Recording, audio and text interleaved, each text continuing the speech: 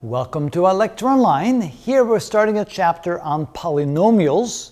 We're going to be adding, subtracting, multiplying, dividing polynomials, but of course before we do all that we need to understand what a polynomial is. By strict definition, it's an algebraic expression that has two or more terms. If it only has one term, it's called a monomial, but a polynomial, poly means many, means more than one. So we have a binomial, a trinomial, or what we call a polynomial of four terms. Those are all called polynomials. If it only has a single term, it's called a monomial. Of course, what is a term?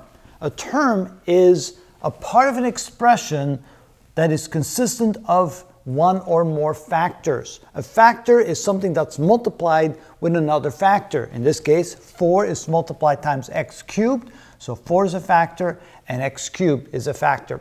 However, you can think of it as this. If you have 4x cubed, that is actually 4x times x times x.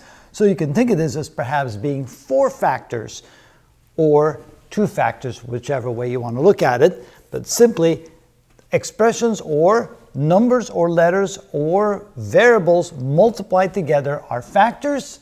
Those factors multiplied together make terms, and terms added to each other or subtracted from one another make algebraic expressions, which are called polynomials when there's more than one of the terms in the expression. If there's only one, it's called a monomial. And finally, we can say that terms are separated from one another by either plus or minus signs. So you can see that whenever you see a minus sign or a plus sign, those are separations between terms. So in this case, we have 3 terms.